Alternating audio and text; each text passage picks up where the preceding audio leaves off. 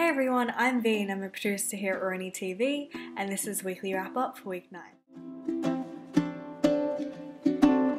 The Women's Department held discussions on sex and sexuality through a critical lens panel on Thursday, inciting discussion on deconstructing heteronormative and cisgender aspects of sex, and how to engage ethically and positively sexually in the modern world.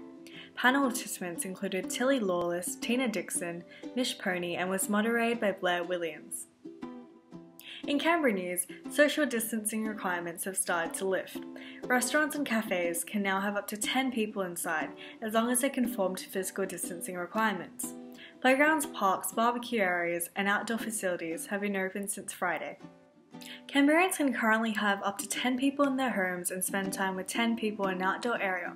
However, Chief Minister Andrew Barr has explicitly warned against house parties. The ACT has 0 new cases of COVID-19 since the 5th of May, and currently has 0 active cases. But still remember to follow the restrictions and keep washing your hands.